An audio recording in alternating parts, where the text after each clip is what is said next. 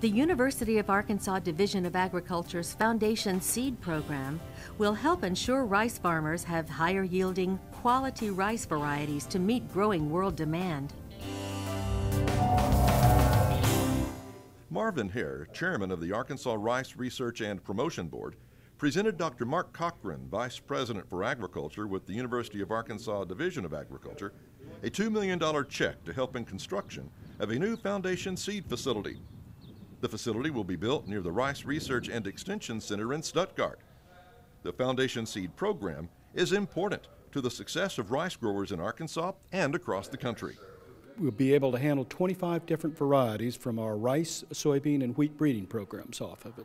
This will help with bringing the types of genetics that our farmers need to grow to be profitable and to meet worldwide demand. So we're excited about how this will interface with our breeding program to where we can bring high-yielding varieties to the marketplace, but we also are very interested in making sure that we have the quality of rice that's going to be demanded within the world and really get that reputation of Mid-South rice to where it needs to be. The $2 million donation came from tariff rate quota, or TRQ funds, obtained by the Promotion Board through the Free Trade Agreement between the United States and Colombia.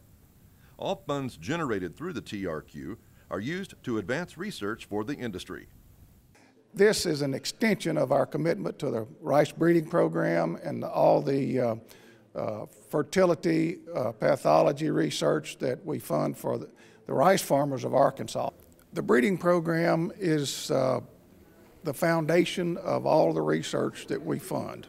And to develop higher yielding varieties with better disease resistance, and to keep those lines pure and to make sure that seed is the best seed possible for our farmers, we need a good plant to run it through and clean it and process it and make it available to the seed growers.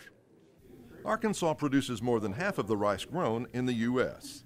Carl Brothers, Senior Vice President and Chief Operating Officer for Riceland Foods, calls it an important day for the rice industry in the state.